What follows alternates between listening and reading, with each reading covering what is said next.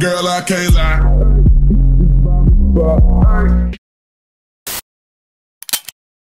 This is the only video you ever need to watch regarding finding your personal style. First things first, you need to be realistic with yourself and analyze your life. What is it that you actually do? I feel like a lot of time people buy things because they're cute, but they don't actually have an event to actually wear their clothes to. So then the clothes that you bought just kind of accumulates in your closet and never gets worn. We want to minimize that as much as possible. That's why it's really important that you analyze your life. Like I said, what is it that you actually do? For example, someone who works out a lot probably needs a lot of athleisure. Someone who works a 9 to 5 in a corporate setting probably needs more blazers and slacks than someone who works from home. Analyze your lifestyle so that you can match what you wear to fit that properly. Hi guys, so I'm about to head out. I'm actually going to New York today because I have a work event to go to, so I'm gonna go to New York with my sister. We're gonna make a trip out of it and stuff. I bring my big camera with me everywhere now because I'm starting to vlog. Like,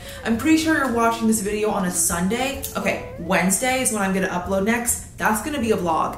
And it's gonna be so good. Like, I haven't vlogged in so long, so I'm so excited for you guys to see it. And it's gonna be different from what a regular vlog is. It's gonna be different from XOXO Chinelo. It's gonna be different from any vlog you've ever watched before, so I'm excited for you to see it. And now that I'm vlogging and posting every Wednesday, I'm bringing my big camera with me everywhere. So I have a lot of these like big satchel hobo bags with me all the time because these are really nice stylish bags that carry all my camera equipment. I kid you not, I have like 5 bags like this, like 5 bags. But I need it. It's super cute, super stylish. If I'm gonna be bringing my big DSLR everywhere I go, I'm gonna need something cute and stylish to put that in. So that's why I have a lot of these. But you know, if you don't really like the style of bag, or if you're not really like a vlogger, or you're just not really carrying something heavy with you all the time, you don't need a bag like this, you know? But since this bag fits with my lifestyle, it's always with me. After the life analysis, you need to do a body analysis. Everybody's body is different. And I feel like simply going off of like a body chart, for example, if you have like an apple body or a pear body or a rectangular body, that just doesn't work because our bodies are so much more complex than that. So instead of going off of a body chart and saying that you have this particular body type, try and analyze specific parts of your body rather than doing a more holistic approach. For example, for me, I have very broad shoulders. I have a little curve to my waist, not really. I have narrow hips, and then I have average legs. And instead of just saying that I have a rectangular body type and going about my day, I focus on making my clothes fit an individual body part. For example, the way that I figured out that I have pretty broad shoulders is that I compared my shoulders to my hips. If my shoulders are like wider than my hips, it kind of gives the illusion of broader shoulders, which then also gives the illusion of narrow hips. And for me personally, I have a pretty small to normalish torso because if I put my hand like right under my boob, the end part of my hand hits my belly button. That's kind of like an indicator that you have a pretty small torso. If you were to do this and your pinky finger didn't hit your belly button, that's kind of an indicator that you have a kind of a longer torso. And although my hips are narrow, they're still a bit curved. So that kind of gives the illusion of a slight hourglass figure. But for me, I have a mostly athletic, slim body type. I actually have a series on my Instagram that talks about like how to dress for your body type. It's a real series. I'll definitely link that for you guys so you can kind of like analyze your own body and see what kind of fits for you. I kind of want to give you guys an example on how I dress for my body type. Me wearing something like this, in my opinion, doesn't really flatter me the best. These pants, on the other hand, they're super baggy. They're actually balloon pants. And since they're so wide, the wideness of these jeans balance out the wideness of my shoulders. So it kind of just balances out my whole proportion. So if I'm going jean shopping, I'm mostly gonna gravitate towards a baggier fit. I know a lot of people think that finding your personal style requires you to throw away all of your old clothes, but that is probably the worst thing that you could do at this point right now. I feel like what you should do right now is go into your closet and only wear the stuff that you genuinely like. Doing this will require you to dress up every day. And if it means that you're wearing the same thing every day, then just continue wearing the same thing every day. Because once you do this, you'll have a better understanding of what is it that you actually feel comfortable wearing. And while you're doing this, make sure you take a lot of outfit photos. If you ever come across a mirror, please stop and take a little mirror selfie or a little fit check to show off the fit. Because over time, these outfits will accumulate in your photo album, and now you'll have an actual visual of what you like. You'll see how many times you wore a certain pair of pants, how many times you wore a top, how many times you wore shoes. So you'll gravitate towards that for your next shopping trip. I know you're thinking, how do I even know what I like? Trust me, you know what you like. Everything in your closet is a testament of things that you've liked before. So it's very obvious to go in there and to find something that you resonate with. It doesn't even have to be something that's out of the box, kind of like a very specific, unique blouse or something. It can be something as standard as a Skims top or baggy jeans. So like I said, wear everything in your closet that you like now. And if it means that you have to wear it over and over again, wear it over and over again.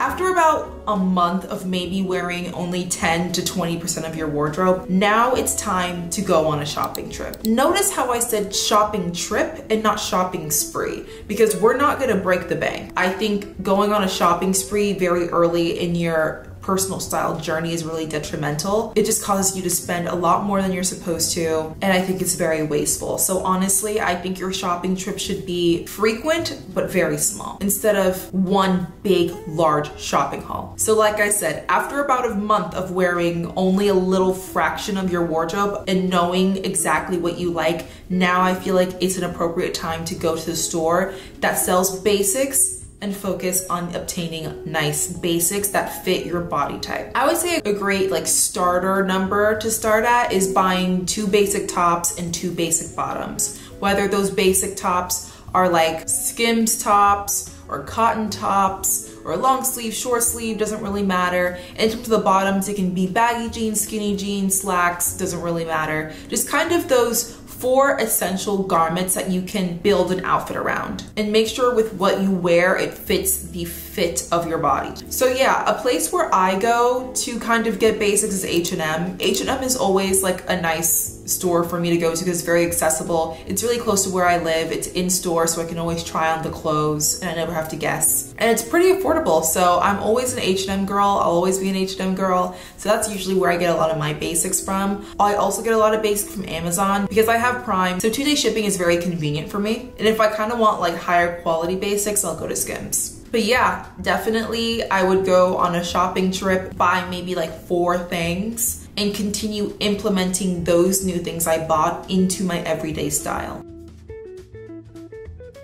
So after you go on that shopping trip, wear more outfits that showcase what you just bought. And as you style new outfits, you'll start to realize that you're kind of missing a couple things. Only if you run into the problem multiple times when you're styling outfits, that's an indicator that you should buy it. So if you're constantly coming across the issue of, oh my gosh, this outfit would be so cute only if I had this, then that's a sign that you kind of need it. So I would definitely put it down in your notes app, things I want to buy soon, write that down. And I would say do this for about 2 months. And by the end of those 2 months, you would have accumulated a pretty lengthy list of things that you should add to your wardrobe. Hi guys, so I just woke up and I'm currently styling some outfits and they're on my rack right now, but this. These are my hats. I'm trying to have a nice headband moment with my outfit today, but I'm looking through this and I can't find a headband. Like I literally can't find a basic black headband and I'm just like, are you like actually like joking? Like I don't own a black headband. And this is the third time that I have tried to style an outfit and I don't have a bomba cloth black headband. So I think I'm gonna go on Amazon and get like a little pack.